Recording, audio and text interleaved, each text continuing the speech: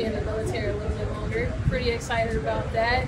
In this lovely arch with all these lovely people. This is the main spot in St. Louis. This is my first base, so I wanted to do like a monumental type of thing. So the arch it is.